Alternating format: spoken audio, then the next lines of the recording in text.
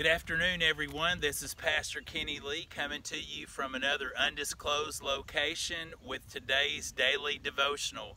I want to share a passage of scripture with you from the Gospel of Matthew, chapter 14, beginning with verse 22. Immediately he made the disciples get into the boat and go on ahead to the other side while he dismissed the crowds. And after he had dismissed the crowds, he went up to the mountain by himself to pray. When evening came, he was there alone, but by this time the boat, battered by the waves, was far from the land, for the wind was against them. And early in the morning he came walking toward them on the sea.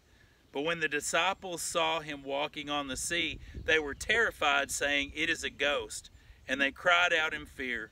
But immediately Jesus spoke to them and said, "Take heart, it is I. Do not be afraid." Peter answered him, "Lord, if it is you, command me to come to you on the water." He said, "Come."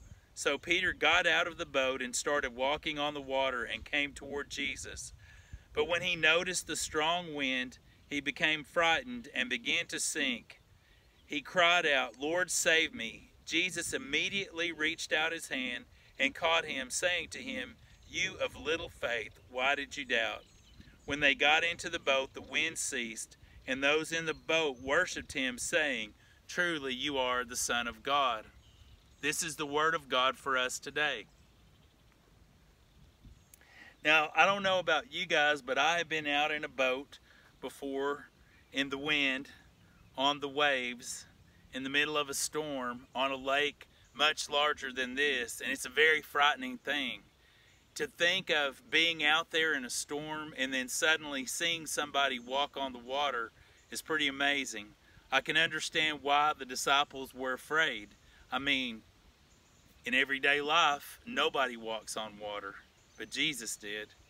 The disciples were awed by this amazing person who seems to be able to defy the conventions of nature at a whim.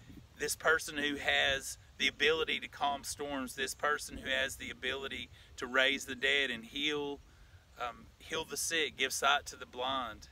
And Peter, in a moment of amazing faith, said, "Lord, if it's you, I want to walk on the water too." And Jesus tells him simply to come. Now, I don't know about you, but walking on the water would be a pretty daunting prospect for me. I'm just not sure if I'm cut out to step out on the water, depending on it to be solid enough for me to walk on. But apparently Peter was, as long as he kept his eyes on Jesus. But when he began to be distracted by what was going on around him, in other words, when his circumstances, when the natural order of things, he begins to look around and sinks back into his natural state, which is a state of submission to nature and fear. God didn't intend for us to dwell in fear. Now, I know many of us have some fear around COVID-19. Folks in my house, we have a deep respect for the possibility that something like that might happen to us and cause one or all of us to get sick and potentially even lose our life. And so we have respect. We have a healthy respect, and we should have, because God gave us brains to use to keep ourselves safe and to assess crisis and assess risk and make good decisions.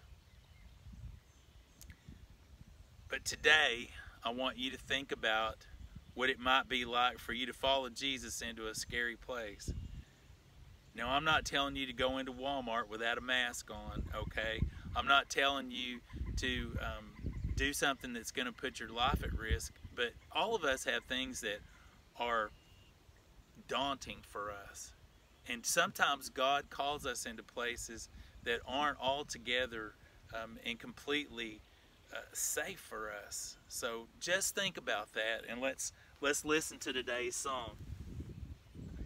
This is Highland's Song of Ascent by Hillsong United. I do not own the rights to this song.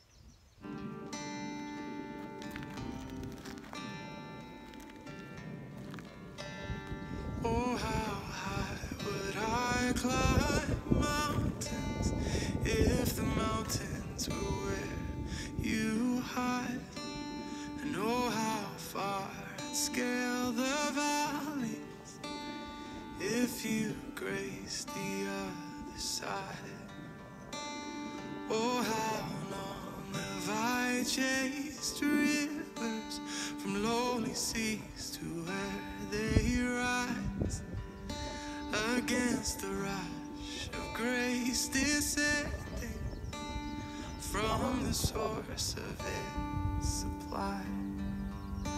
'Cause in the highlands and the heartache, you're neither more or less inclined. I would search and stop at nothing. You're just not that hard to find. So I will praise you on the mountain, and I will praise you when the mountain's in my way. 'Cause you're the summit where my feet are. So I will praise you in the valleys all the same. No less God within the shadows, and no less faithful when the night leads me astray. 'Cause you're the heaven where my heart is. In the highlands and the heartache all the same. Oh,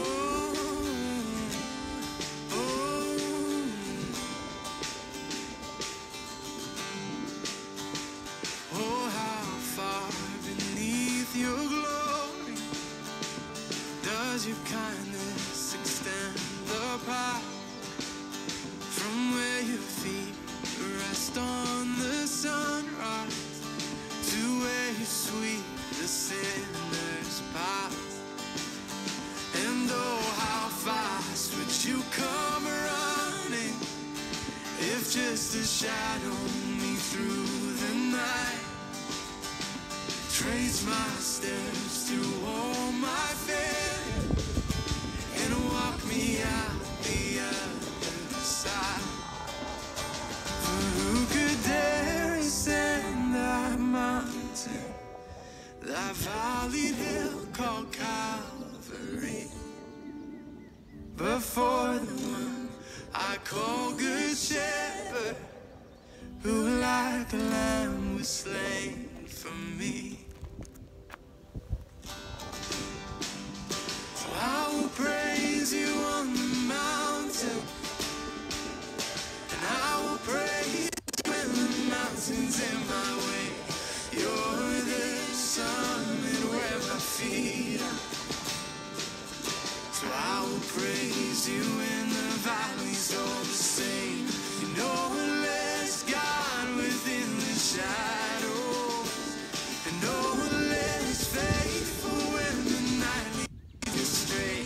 'Cause you're the heaven where my heart is. In the highlands and the heartache all the same. Oh.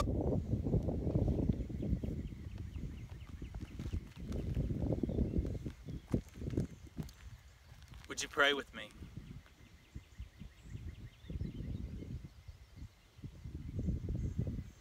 Holy One, we thank you for this day, for this opportunity that we have had to hear your word, to find a moment's peace, to hear the wind blow, to hear the birds sing, the frogs croak, and the fish jump, and to know that you are God, and that all of creation sings of your glory. Lord, when you call us out into those scary places, when we feel uncertain, help us to step out in faith, to know that when we stand on the edge of the precipice, when you call us to yourself, that when we step into the air, you will either catch us or teach us how to fly.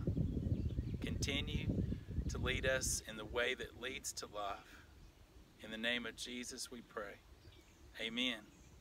Hope you guys have a great rest of your day, and I will see you again tomorrow.